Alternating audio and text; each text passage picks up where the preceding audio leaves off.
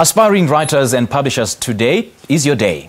Now, our mailbox has been inundated with people asking us how they break into this industry. So, we saw it fit to host this informative discussion ahead of World Book Celebration set to take place later on in the week. Today, we're dissecting the current state of South African literature and publishing industry by putting particular focus on just how favourable the industry is for black writers. And to help us take this conversation further, I'm joined in studio by Sibongile Machika from Jacana Media. That's an African publishing company. And from our Durban studio, we're joined by writing specialist from Dancing Pencils, Felicity Keats. We're also joined by quite a number of aspiring publishers and authors in the audience. A very good morning to you, Sibongile. I'm going to start with you. Thank you so much for joining us and welcome. Good morning. Okay, now many people have been asking us how to break into this industry. Break down the processes for us if you can, how to write a book and how to publish it. I think when it comes to the writing, it's just putting time to it, right? And you just put time to it and keep writing and put research to what you're writing, right? And then in terms of the publishing, most publishing houses will have a submission period or a submission process, which essentially means you need to send through probably a minimum of 3 chapters or so, tell them a bit about yourself, a synopsis of what you're trying to write, and then it's important to be very clear as to what genre you're writing in. So if you imagine, like, if you walk into a bookstore, where would your book sit? Mm-hmm. And if you have a clear understanding of that, there's a better chance of us knowing what to do with your script and where to place it, because often people mismatch that. Yeah. I want to raise that point, actually, that you've just raised. Why is it important where a particular book is placed in a bookshop? Because at the end of the day, as publishers and as authors, we're trying to sell the book, right? And it's important for you to know, as a consumer, where to find what you're looking for. And therefore, that's why it's important for us to know what you're trying to get at with your content. Okay.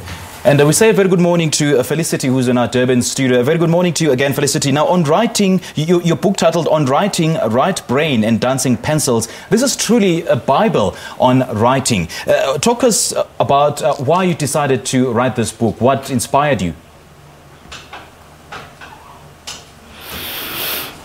I've been writing for about 55 years. I love it. I fell in love with it. Studied all the different genres, did courses, and then I've discovered the secret of accessing the right brain by boring the left brain. And that's the magic of writing. And that's what makes writing very easy for young and old. And that is my speciality, particularly in the rural areas where I feel that there's the greatest need. So that is really where I spend my concentrating. I concentrate. Now, Felicity, as someone with about 6 decades worth of writing experience and have seen many writers come and go, what's the secret that makes one a great writer? I think you have to know your subject, you have to be passionate about it, and you have to believe in yourself, and you have to commit yourself to writing and all the hurdles that come with it, because there are a great many obstacles, stumbling blocks, things that are going to stop you. So you have to not listen to any negative people. You have to just keep going, do your own thing as well as you can, believe in yourself, and you probably find a publisher. I am a niche publisher, and I only take right brain trained material. I've had 2,000 books published in the last 20 years, so I'm very happy that we're a thriving little institution. But we're specialists. We only work with our right brain trained people, and we train them through mentors. We train them in the rural areas. I don't know if you can see it, but there's a pile of writing here, written in one morning, because the right brain's very quick, and it knows exactly what you want to do, and the left brain gets in the way because it thinks too much. So by boring the left brain, we access the right brain, and in no time at all, young people write publishable work, and then I bring out an anthology of stories. So that raises their self-esteem. It gives them a life skill, because they're learning to use a whole brain, not half a brain. And I love what I do. We have novels creators, and people's lives have changed. They've become journalists and radio producers and all sorts from having discovered their talent in writing. But I do it differently. Thank you. All right, Felicity, please stay on the line. We'll certainly continue the discussion in just a moment. Now, you've heard Felicity saying that the publishing industry is actually striving. Do you think that's the case? How well is the industry doing at the moment? I think we're doing pretty well. I think any time when you're expanding is a good time. And I think for the first time in a long time, literally anyone can get published, whether it's through traditional publishing or self-publishing. And I think that's a good thing. Yeah. But we're not selling as many books as in the international market. Why is this so? Okay, so international market, obviously, I think it's just most people are better positioned to buy books or whatever the case is. Okay. But also I think when we say we're not selling as much as the international market, yes, that's true, but it's also who you ask, right? So often our stats in terms of what books we sell are the people that go into a mall or whatever it is and into a bookstore and buy a book. But I think that South Africa has a very interesting informal sector as well, and nobody has a handle on that exactly yet. So we're not getting those stats. Okay. So I think even Mesiti, we're not selling as much with a pinch of salt, you know. So with the international market, yes, but we are selling pretty well. Okay.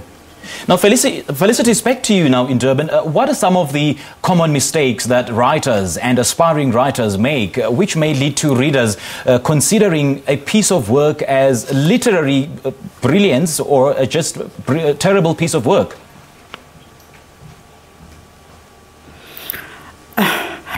That's difficult. I think you have to have voice, and you have to have passion, you have to have power, you have to have voice. Some very carefully written works are overlooked and not looked at, even though they may be grammatically correct, because they're using too much editing, too much changing of words.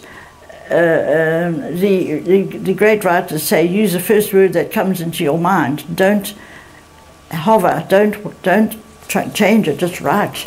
The problem is thinking too much, changing your work, feeding it, it's rubbish, throwing it away. It's what you call nausea. You have to just write until you get to the end, and that's what you call write with the door shut. Just write anything that comes into your head, and then you write with the door open. In other words, you then look at what you've written, and you decide what you want to say, and you remove what you don't want to say, and then I would say then you can possibly look for a publisher.